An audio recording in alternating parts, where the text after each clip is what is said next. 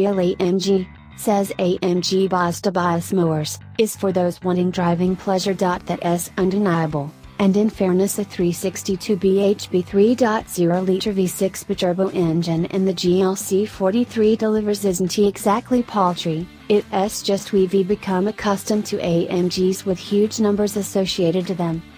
We've already driven the regular AMG GLC 43, with this coupe version commanding a premium of just over £3,000.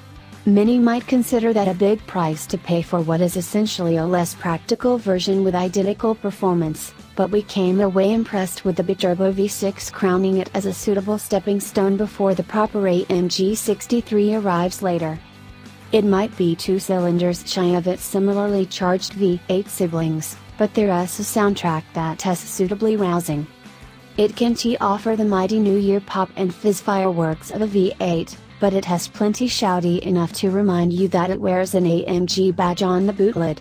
The 4.9 second 0 to 62 miles per hour time is nothing to be embarrassed about, either, nor is the 155 miles per hour top speed.